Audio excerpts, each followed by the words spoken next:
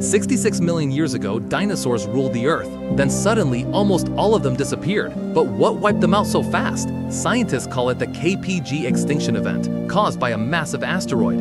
It was 6 miles wide, flying faster than a bullet straight toward Earth. It hit near today's Yucatan Peninsula, Mexico.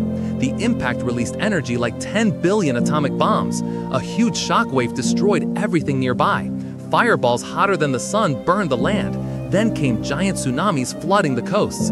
The breeze shot into space and rained back down as fire. It set forests ablaze all around the world. Dust and soot filled the air, blocking sunlight for months. The planet grew dark and cold, an impact winter. Plants died, photosynthesis stopped. Herbivores starved first, then the carnivores followed. Volcanic gases mixed with rain, creating deadly acid rain. Only small animals that hid underground survived. Big dinosaurs couldn't handle the cold or find food. 3/4 of all life vanished. Could humans survive if this happens again? Follow and subscribe Inside Culture for more explosive stories.